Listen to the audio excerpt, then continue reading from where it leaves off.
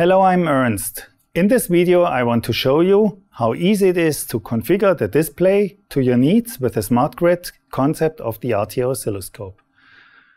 To do this, I have an RTO here and 3 waveforms plus a math channel that are at the moment only activated in one single grid. So you see it's ugly, you cannot really analyze the waveforms at the moment.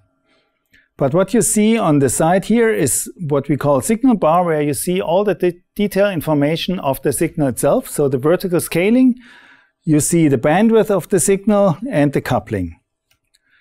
How do you simply change the display configuration of the scope?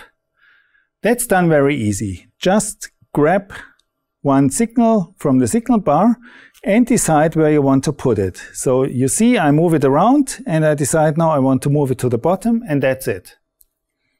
You can do the same with the third waveform, but I now want to have a split screen on the bottom so that I see those two waveforms, and the third one I move in between. So now you have a very flexible grid. You can even change the size of the grid by just tapping and moving. What else can you do?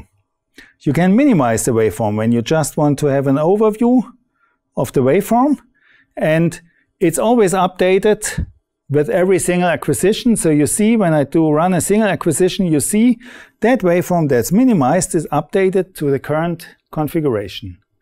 So this shows you some possibilities that you have with the SmartGrid operation and how easy it is to configure the display to your needs with the RTO oscilloscope SmartGrid.